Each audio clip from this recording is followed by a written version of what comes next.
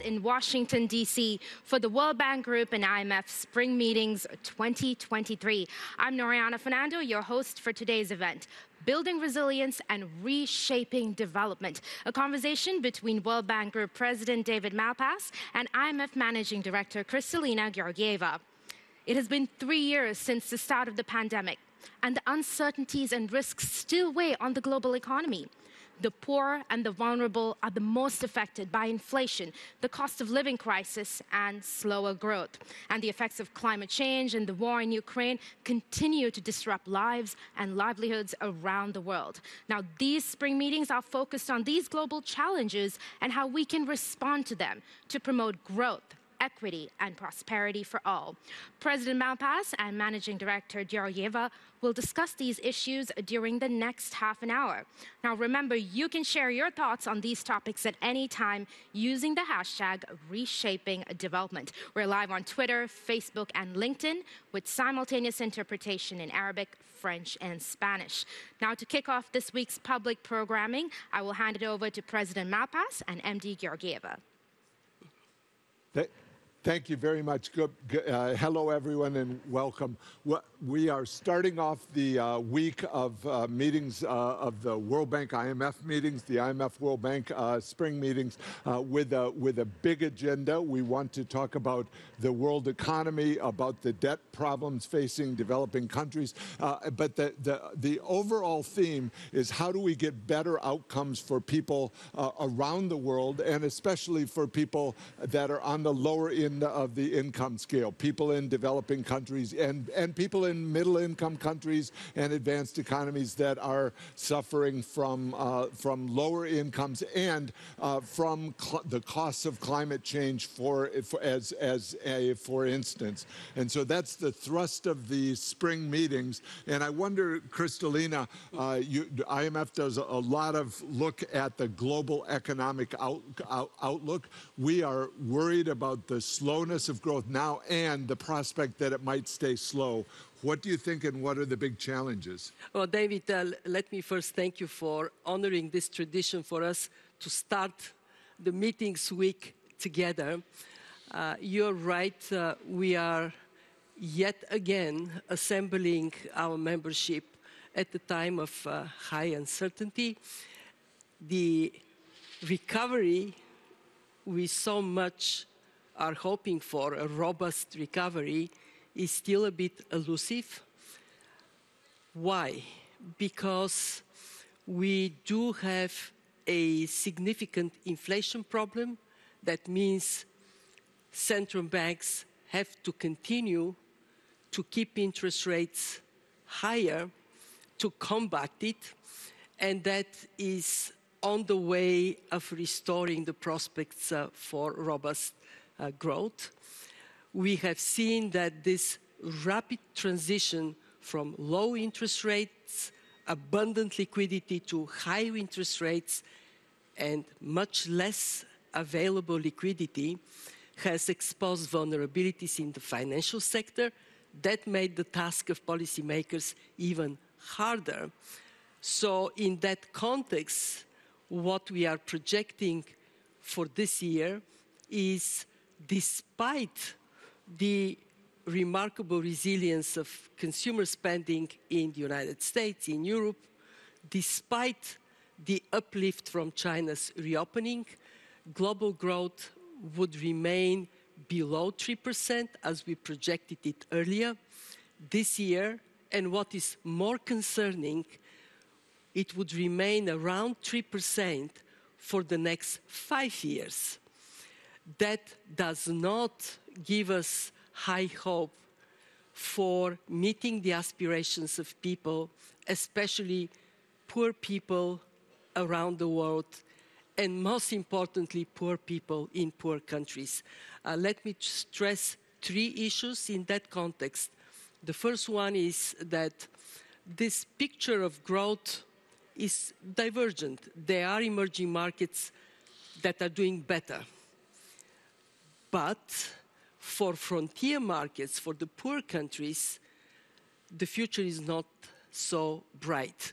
And in terms of income per capita growth, poor countries would remain below income per capita growth in middle-income countries. Dangerous divergence. 2, we have been wrestling with one crisis after another, one shock after another. And that has pushed on the back burden the longer-term agenda of structural reforms that are paramount to uplift productivity. And with productivity remaining low, the prospects for growth are low. And 3, the ropes that tie us together have become weaker over the last years. Fragmentation is deepening, and what it means is that what has generated tremendous impetus for growth and prosperity over the last 3 decades, an integrated economy, is being negatively impacted. We have done research at the IMF that shows that just the costs of trade fragmentation can run as high as 7% of global GDP over the years. So these meetings are an opportunity for us not only to talk about the immediate priorities of restoring price stability and safeguarding financial stability, but also about the longer-term prospects of growth and how prosperity can be an achievable objective for the lower-income countries. Which takes me to you. How do you see that? Exactly right. And as we look at it, the elements of growth into the future, it's important that there be more investment in small businesses, in new businesses, and that means a flow of capital. And a worry that we have for developing countries is the capital flow right now is out of developing countries. So for many of the developing countries, it looks like they're in a phase of decapitalization rather than recapitalization. That goes with your point that instead of having convergence, meaning people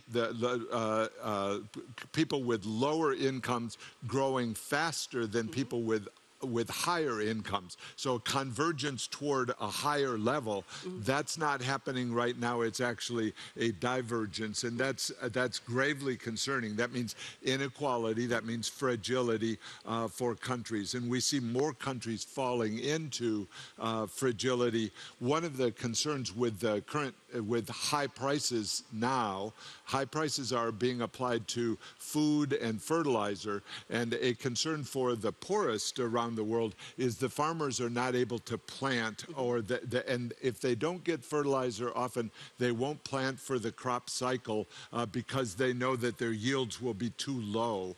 And so an urgent need, and we've worked on this over the last 6 months, but it's still has room to come together, is that the fertilizer resources go to the people that can pay the most, and that means those farmers are providing the global crop supplies. And so that's a challenge. Right now, for example, wheat supplies globally are at a low level. China has substantial stockpiles, but most of the other countries have drawn down their stockpiles, and so that points to a period of strain on global food supplies.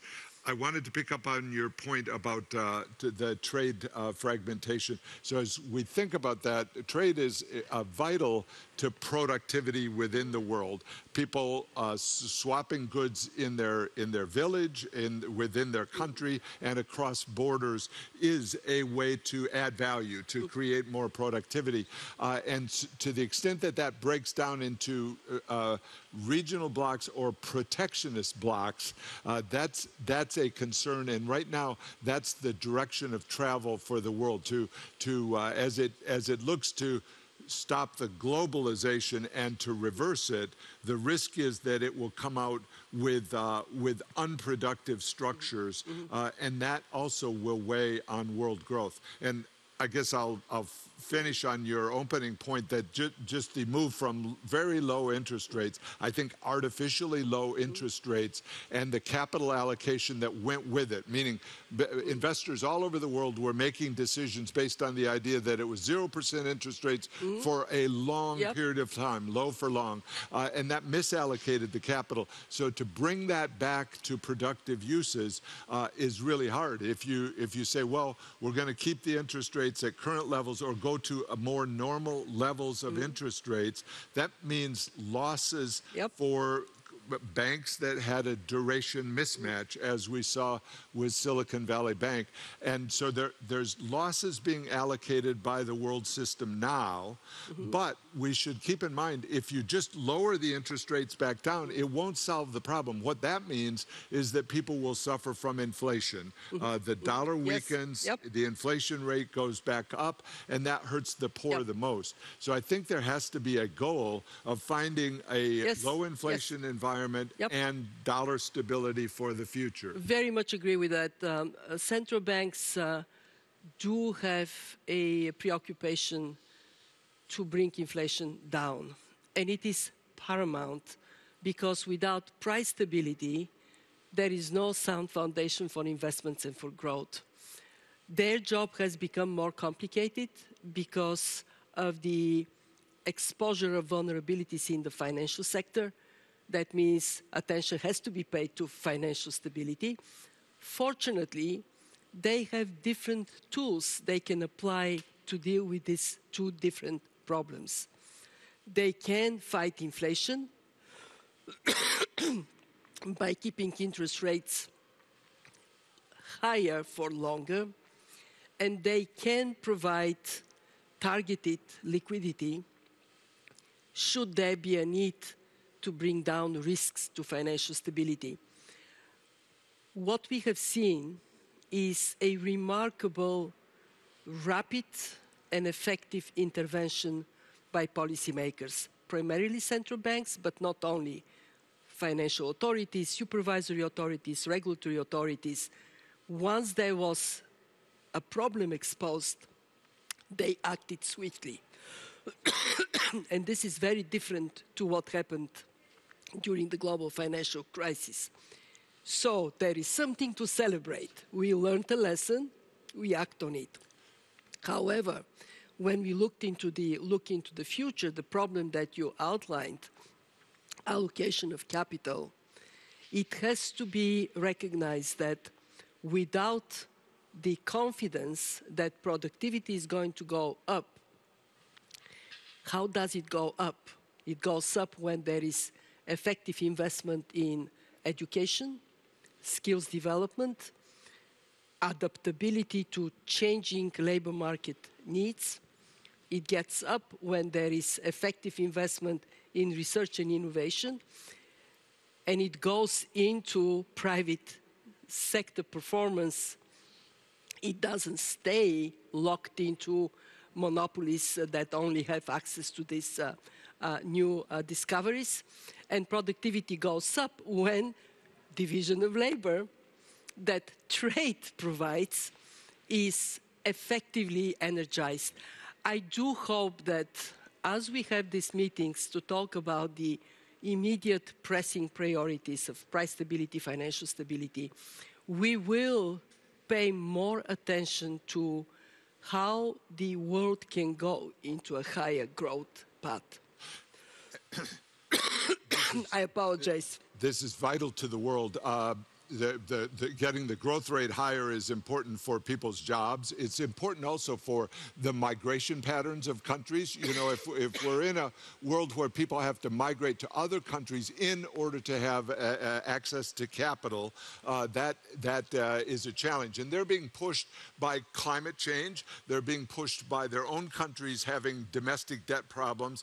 And so that pressure is substantial. So I think there's an urgency to the policy changes. Now, I want to inquire on one specific area. As the central banks raise interest rates, they've described it as a goal of reducing demand within the economy. I think there really has to be much more awareness that the long-term solution is through much greater supply, yes. and that means Yep. short-term financing for small businesses, for yes. medium-sized businesses.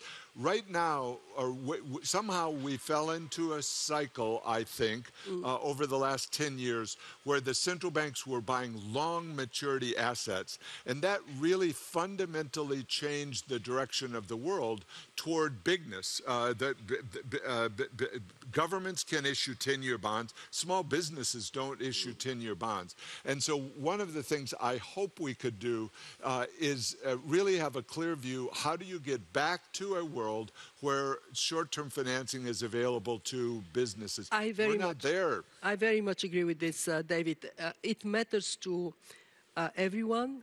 It matters a lot to emerging markets and developing economies. We know that in emerging markets and developing economies, if the small and medium-sized enterprises are suffocated, there is simply no way to generate the jobs a growing population demands from in these countries. So that question of how we think about financing, accessibility to finance for everyone, especially for women-led businesses, something that the World Bank has researched for quite some time. This is again on the list of issues that got pushed down because of this shock upon shock upon shock. And I want to say we cannot finish this conversation without recognizing that one of these shocks, the senseless war in Ukraine, can go away by just a decision taken by the country that invaded Ukraine to stop the war. Why that matters? Why that matters what we are discussing here? Because one, this war has distracted the world's attention from many other pressing problems. This war not only kills people, it is pushing up food prices, you talked about it, and it is creating more geopolitical tensions, pushing down the ability of the world to work as one. So I want to recognize there is a problem there that these meetings cannot resolve, but it would help tremendously with the agenda we are discussing if it gets resolved.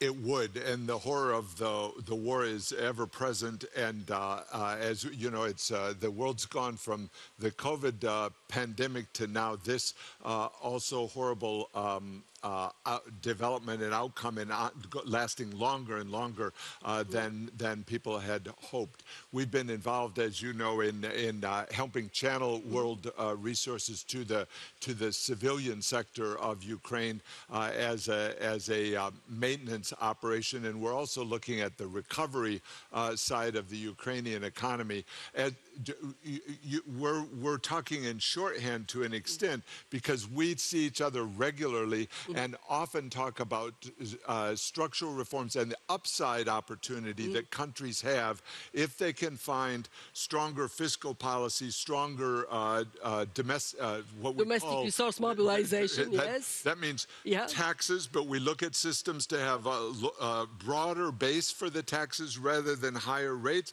ways that allow the country, the people of the country, to have more economic activity. And so that's the daily chores of World Bank and IMF of how do we interact with Ethiopia, with Egypt, with Nigeria, with South Africa, countries that are looking for a direction, with Turkey, with I didn't mean to mention just a few, with 100 countries around the world. How do we work together really to find a path for the country that has better growth on the other side? And the challenge is the burdens keep adding up. The burden of debt, the burden of climate costs, the burden of the higher food prices, all of those add up substantially. So we're at a bit of a liquidity crunch for the poorer countries, and also this longer-term problem of where do you get growth? We know where it comes from, productivity from new investment, but the stars aren't aligned right now to achieve that. Well, this is why it is good that twice a year we can all get together and then concentrate on what we can do by better coordination of our members and, of course, of our institutions. I want to bring an element of positivism in this discussion. Yes, it is a very difficult time. But if we look back in what we have achieved over the last 3 years, 3.5 years, it is a lot, David. One, we have managed to come together very early when the COVID hit. And collectively, the members themselves taking the appropriate policy actions and our institutions financing those that had no access to other sources of financing, that managed to bring the impact of COVID economically much further down than it would have been otherwise. I remember our first assessment of the risks of the COVID crisis was 10% contraction of the world economy. Didn't happen. 3.1 is not nothing, but it is far from 10% contraction. I remember you and I discussing how we can coordinate actions on financial terms, how we go together. Our very first loan was to Kyrgyzstan, Kyrgyz Republic, 1 week after WHO announced the COVID pandemic. Since then, we have financed 96 countries. Never in the history of the IMF we have done so much for so many, and we have done that together with you. We have recognized debt as a problem. I want to give you the credit for being such a strong voice, including your latest blog, on behalf of countries that find themselves crushed by the burden of debt. We have called for the debt service suspension initiative, and now we are in these meetings, David, and I'm so very pleased we can tell our audience we are not letting our guard down on this issue. We are going to have the Global Sovereign Debt Roundtable, bringing for the first time all creditors, traditional, new, public, private, with the debt countries and with us, the key institutions, so we can sit around the table and find solutions to what otherwise can be devastating for countries. So we have done things together that would have been much less effective if we didn't have that platform. To everybody coming to the meetings, roll your sleeves. Let's continue in that spirit of getting things done. And since this is the last time I have this pleasure of sitting with you at the start of the meetings, David, what is your hope for the future? What do you see on the horizon for our institutions? What is the wisdom you would like to pass to all who are watching, and of course, to the grateful me? That's awfully nice, and I pick up the word wisdom. So I don't know if I can achieve that, but I'm going to share a little bit. I'm going to go from the small to the large. 4 years ago yesterday, I walked into the atrium here as president of the World Bank, and you were a mainstay of global development, then at the World Bank, now at the IMF. And one of our challenges was to try to find breakthroughs in countries. That was my hope. You know, we always had the vision of how do we get better outcomes for people in developing countries, but then we recognized that a way to do that was to have individual breakthroughs or regional breakthroughs, some new insight, whether it be in the area of currencies or of fiscal policy or of trade policy or of infrastructure development. So I'm still working to get breakthroughs. One of the ones we worked on early was Ethiopia. We saw that the dual exchange rate, they have an official exchange rate which is available to the few, and a parallel market exchange rate that is very expensive for the rest within the country, and it has not worked very well. I went to Ethiopia early on in May of 2019. You went, I think, in August of 2019, and we will again be tackling that in the Debt Roundtable and in our meetings this week to see if there can be a breakthrough, because the number of people's lives that are at stake is huge. I don't know, I didn't look up, but Ethiopia may have 120 million people. It's a large number and growing, and so creating a better future for them is both a macro challenge and then a micro challenge. Letting more imports and exports flow in and out through better systems is going to be vital for their growth and getting their living standards higher. So I wanted to start on, you know, a lot of what we've done over these my 4 years it has been on specific countries and regions. How do you solve problems in various parts of the world? But then that has confronted this giant macro overlay of the world of COVID, slow growth, rising interest rates, and the Russia's invasion of Ukraine.